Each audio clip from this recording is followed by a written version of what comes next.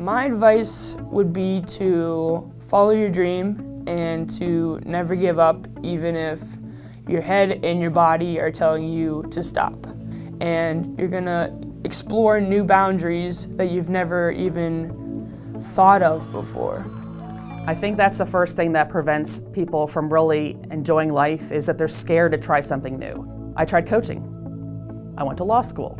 Like, I never even thought of being a football player, but here I am. I'm a professional football player. If you run into challenges, just find somebody to talk to about it. It could be a coach, it could be a parent, it could be a parent of a friend, it could be a friend. That was one thing that throughout my time growing up that I needed, and those are the people that are there to push you. Just lay it all out. This is me, this is what I'm facing, how can I address it, how should I change? You can't be a know-it-all and say, I can do this myself. You have to accept help and instruction.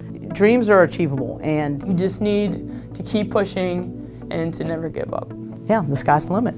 It's okay just to have fun. You don't need to be the best. You don't have to be the best at it, just enjoy it. Hi, I'm Jody Renner, and I am a former LPGA golf professional. My name is Kristen Adels. I am the girls and boys volleyball coach at Beaver County Christian School. My name's Hannah Damon. I'm a rower for Robert Morris University, and I'm a professional football player for the Pittsburgh Passion. My name is Mandy Swiner, and I'm the assistant principal and athletic director at Rochester Area School District. And this is my story. And this is my story. And this is my story. And this is my story.